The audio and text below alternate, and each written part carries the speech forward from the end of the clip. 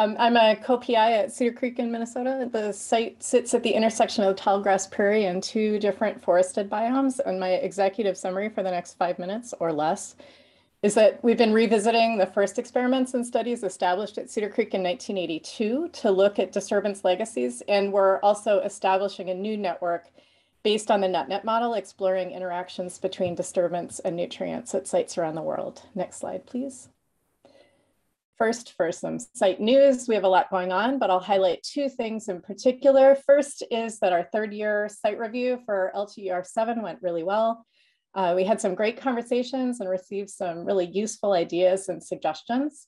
A new NSF Biology Integration Institute, ASCEND, has been awarded. It was led by Cedar Creek scientist Janine Cavender-Barris. This is leveraging Cedar Creek data and experiments. The idea is to cross scales of space and time using spectral biology and predictive models to study biodiversity from suborganismal to biosphere scales. I want to take the rest of my time to talk about work at Cedar Creek on historical legacies in the form of disturbance and recovery. Forrest Isabel, Dave Tillman, Peter Reich, and Adam Clark, who are Cedar Creek scientists and a Cedar Creek graduate student, combined 4 decades of monitoring data from 21 oldfield chronosequences at Cedar Creek to look at the responses of up to about 90 years following agricultural abandonment. Each line on these graphs shows a single oldfield that was tracked for 40 years of this progression. This work showed that the plant diversity only partially recovered to only about 3/4 of unplowed fields, and peak season standing biomass recovered to only about half of the unplowed fields during that century following abandonment from agriculture. So the legacy of that agricultural land use is still apparent in the reduced diversity and biomass production of the old fields after nearly a century. We followed Forrest's study up to examine the impacts of nitrogen addition and the years since abandonment on trends in soil carbon.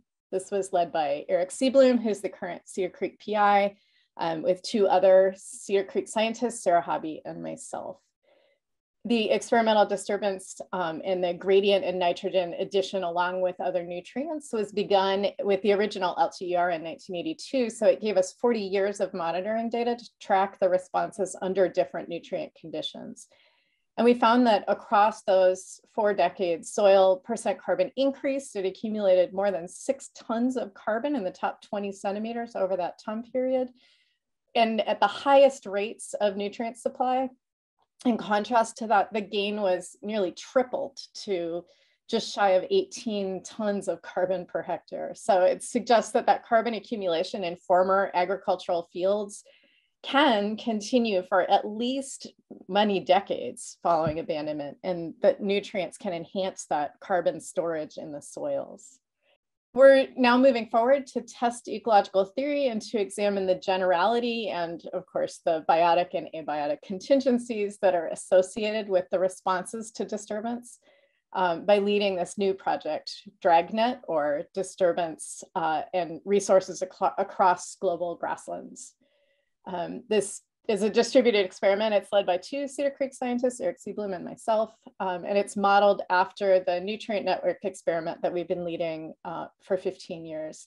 The experiment is a factorial combination of disturbance and nutrients, and it's currently being replicated at about 90 sites that are herbaceous dominated, spanning 29 countries. The sites include 4 LTERs, Cedar Creek, George Coastal, Kellogg, and Kanza.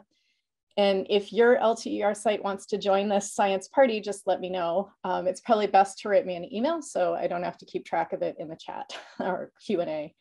Some exciting locations and scientists have come on board. So scientists and sites in Guyana, Colombia, Nigeria, and Iran. And we have really great coverage in Eastern Europe for the first time.